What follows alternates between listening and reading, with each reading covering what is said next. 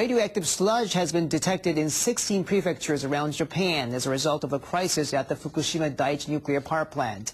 The contaminated sludge, which comes from soil washed by rain into drains, is now being stored at waste treatment plants. 22 of Japan's 47 prefectures have told NHK they have been testing sludge for radioactivity, and 16, ranging from Hokkaido in the north to Osaka in the west, have detected radioactivity. The level of radioactive cesium was highest in Fukushima City at 447,000 becquerels per kilogram, followed by Tokyo at 55,000 becquerels, and Maebashi, north of Tokyo, at 42,800 becquerels. The problem of contaminated sludge is new in Japan, and there are currently no national safety guidelines. Last month, the government decided that as an emergency measure, sludge with levels of radioactivity above 100,000 becquerels should be incinerated and then stored. The problem of contaminated sludge is new in Japan, and there are currently no national safety guidelines. Last month, the government decided that as an emergency measure, sludge with levels of radioactivity above 100,000 becquerels should be incinerated and then stored. But that measure only applies inside Fukushima Prefecture. Other prefectures and municipalities are now demanding that the government promptly adopt guidelines on how contaminated sludge should be handled. Operator of the Fukushima Daiichi plant says tiny amounts of plutonium have been detected in samples of soil in the plant's compound. This is the third time that plutonium has been detected in the soil at the plant since the nuclear accident began on March 11th. Never come back! TEPCO announced on Tuesday that an independent research institution analyzed soil samples taken on May 30th from 3 locations. Plutonium was detected in samples collected near a recreational ground and a waste disposal facility, both about 500 meters from the number 1 reactor. The level of plutonium-238 detected near the recreational ground was 0.19 becquerels per kilogram, a figure that is down from April. The utility said the amounts are too small and do not pose a risk to human health.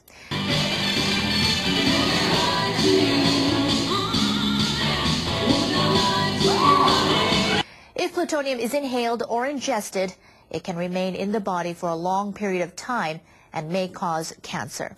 I swear, you'll never see me again! The Health Ministry says that another 23 workers at the troubled Fukushima plant may have been exposed internally to over 100 millisieverts of radiation. I told Tokyo Electric Power Company to relieve from duty the workers who were internally exposed to more than 100 millisieverts of radiation. The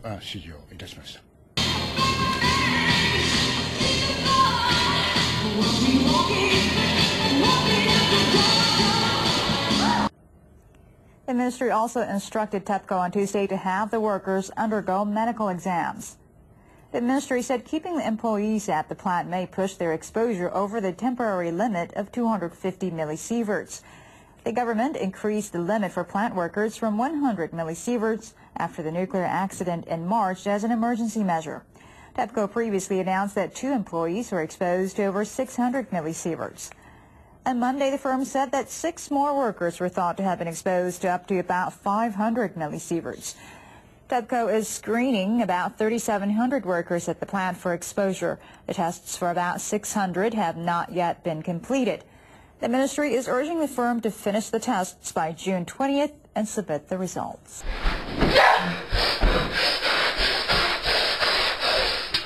Canada has lifted all restrictions on food imports from Japan. The controls were imposed after the nuclear accident at the Fukushima Daiichi power plant. The Canadian government said on Monday it had confirmed the safety of Japanese food as all the products it tested were below Canada's radiation limits. Japan's Agriculture Ministry says Canada had demanded documents to verify the safety of all products imported from Fukushima, Ibaraki, and 10 other prefectures. Canada is the first country to remove the restrictions. But 40 nations and territories continue to restrict food imports from Japan following the nuclear accident. The ministry will urge the nations and territories still maintaining restrictions to make scientific judgments based on the results of radiation monitoring.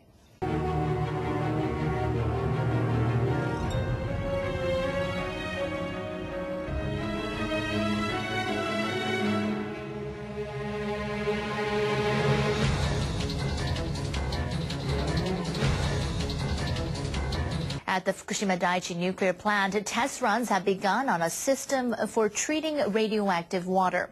A device that absorbs cesium is reported to be working well. TEPCO has invented a new element that will be known as selasium. Early Tuesday morning, Tokyo Electric Power Company began testing the U.S.-made equipment, starting first with relatively low-level radioactive water. This equipment is one part of the water treatment system that TEPCO is introducing. Analyses of the treated water found that after about 10 hours, cesium levels had dropped to about 1/3000th. From Wednesday, TEPCO also plans to start using a French-made chemical decontamination agent on the system. More than 105,000 tons of highly radioactive water was built up at the plant, and TEPCO says it may run out of space to store it in about 2 weeks. A series of malfunctions delayed the start of the tests by 4 days. TEPCO is hoping to reduce the test period by a day so it can put the system into operation on Friday and start treating the highly radioactive water.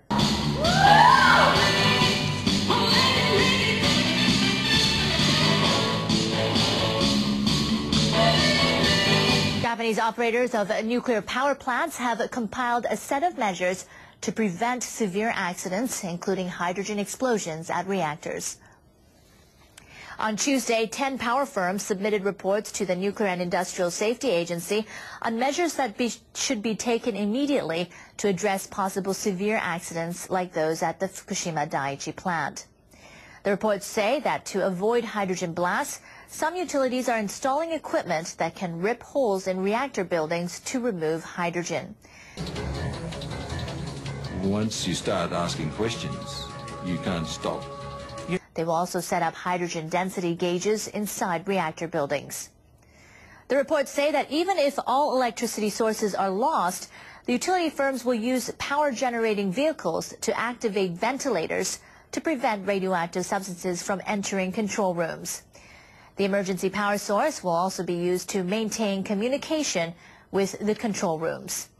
The firms will also secure special protective gear that will allow workers to operate in highly radioactive environments. They will also deploy large construction machinery to swiftly dispose of debris scattered by hydrogen explosions. The agency plans to assess the preventive measures after inspecting nuclear plants across the country on Wednesday and Thursday.